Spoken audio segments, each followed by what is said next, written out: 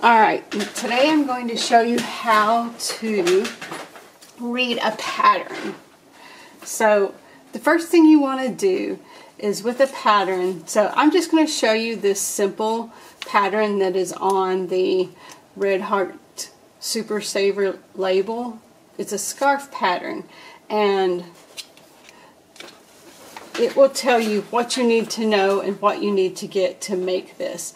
So if you're reading the pattern like this, or even if it's a pattern that you've bought online and printed out, this tells me that with this pattern I need with this type of yarn, that I need a 5mm or an H crochet hook.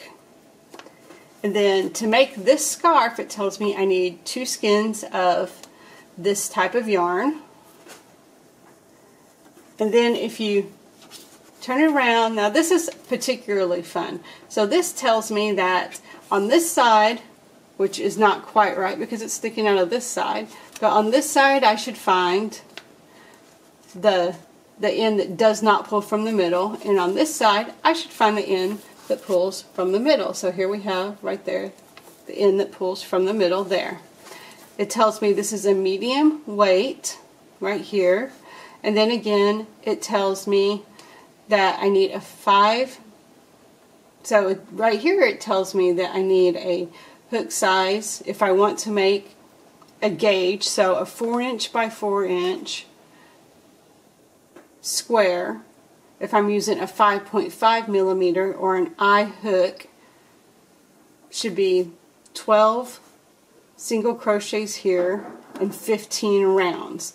So to make a 4" by 4", so 4" here by 4" square, 12 half double crochets and 15 rows there. So if I make that, that should come out to 4" by 4", and then I'll have the right gauge.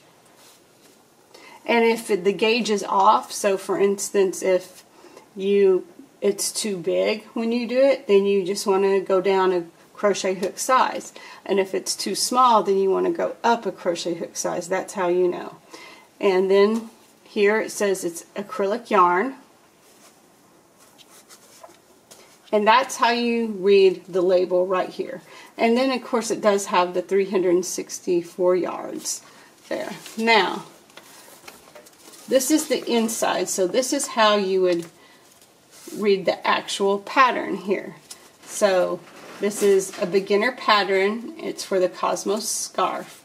So the scarf, when you're done, should measure 7 inches wide by 100 inches long, and that's excluding the fringe.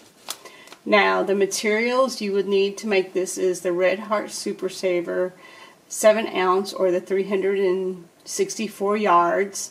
You need 2 balls of that, and to make this pattern you will need a US size H hook or 5mm crochet hook, or if you tried the gauge, which was right here, so if you tried the gauge, then you will need to adjust according to the gauge. So if you make your gauge swatch and it is too big, then you will need to go down a crochet hook size. If you made it and it's too small, then you'll need to go up a crochet hook size. That's how you know.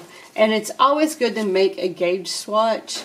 Even if you're seasoned and you've been doing this for a long time, it's still great to make a gauge swatch. Now, how to make this scarf. So it says chain 30, and if you don't know how to do a chain stitch, I'll put that in the description below. So you just make a chain of 30. And then the first row, you want to do a double crochet in the 4th chain from the hook. So you just make your row of 30, and then you do your double crochet, and you would count it. So I can show you what that looks like actually. So let me pull some yarn out here. I kind of got it a big huge mess right now, so let's pull some yarn out here. So if I was going to make a chain of 30 right here, I would do my slip knot. So slip knot first, and then you're just going to chain the 30. So 1, 2, 3, 4, 5, 6, 7, 8, 9, 10, 11, 12, 13, 14, 15, 16, 17,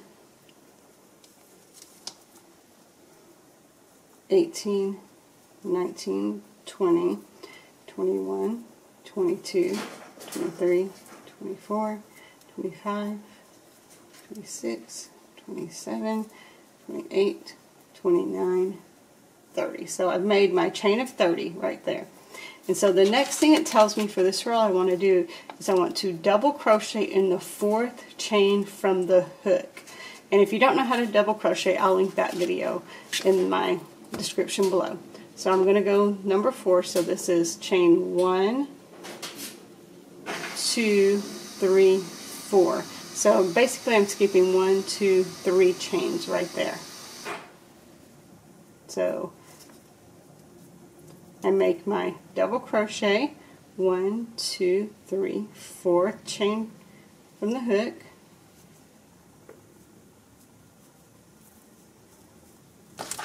and then next, then double crochet in the next 2 chains. So I'm going to double crochet, and this is the next 2, so this is the next 1 chain, and the next 2, that's number 2 chain. And then the next thing that I read, it's going to say skip 2 chains, double crochet in the next chain, then chain 3.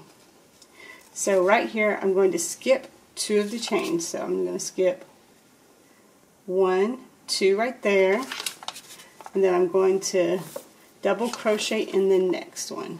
So let's do this, and I do 1, 2, skip that, then just double crochet right here in that next one. And then the next thing it says I need to do is chain 3.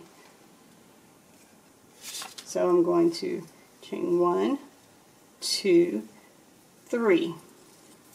Now this is a little bit harder of a stitch here. So now the next stitch, it says chain 3, work 3 double crochets around the post of the double crochet just worked. Okay, so the double crochet I just worked is this one right here. So I'm going to make 3 double crochets around this post. So this is the post, so there's 1,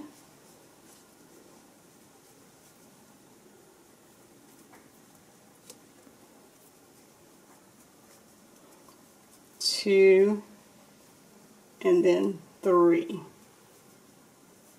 right there. There's 3 right there.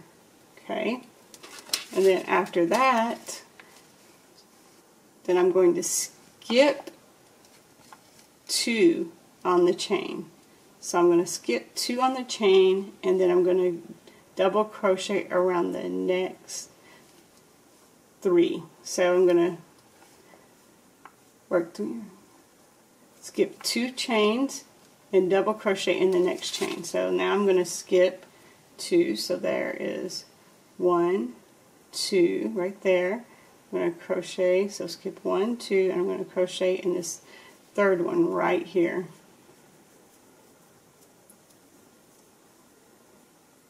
So you see that? And now after I double crochet in that third one right there,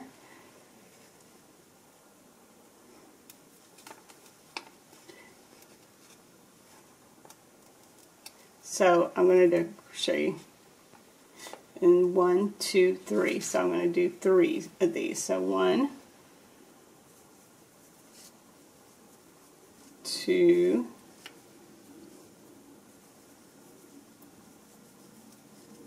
3. So there's the 3 right there. So 1, 2, 3. And then you repeat that 3 times. So you go back up here and you go to this. So you repeat what's in the brackets. So this has in brackets this to this. So then you repeat the skip 2, double crochet in the next, the chain 3, then you work around you work 3 double crochets around the post that you just worked. So then you just repeat that 3 times, and you will have at the end 24 double crochets. And after you do that, you're going to turn your work, and then you're just going to follow the instructions from here. Now, when you get to the end, you want your yarn needle to weave in all the ends. And if you don't know how to weave in ends, I'll link the video down below of how to do that. And then it has a great illustration on how you do your fringe. And all patterns will have this also, the abbreviation. So CH equals chain on this pattern, DC is double crochet, MM is millimeters, SC is single crochet, ST is stitches, and then repeat what follows as indicated in the brackets. And then you work the directions for the number of times that's after the brackets. So this says in this first one you work 3 times. So you go back up to this bracket 3 times. Now, it's pretty easy to read some of these patterns, but some of them can be confusing, like this one with this scarf. You get to row 4, and then you just repeat row 3 until you're done. So row 4 through 160, you repeat row 2 and then row 3, and row 2 and then row 3, and you just go back and forth until you've reached your 160 rows, and then you fasten it off. Now, what I think is the best way to do is really you need to read your whole pattern before you start crocheting. This will let you know what you need in your crocheting, and it'll also let you know if there's any kind of special stitches that you don't know or something that you don't know how to work, and then you can always look up how to work that. I hope you found this helpful, and now you've learned how to read a pattern. If there's anything else that you would like, just let me know in the comments below and I can help you out. Thanks. Bye. Hey everyone, thanks for watching my video. If you like what you saw, subscribe to my channel, push the like button, ring the bell. If you want to know what kind of hooks I use, I'll leave my Amazon affiliate link in the description below, and I'll also leave the links to my social media and my Etsy if you want to check out some of the other stuff that I make. Thanks again for watching. Have a great day.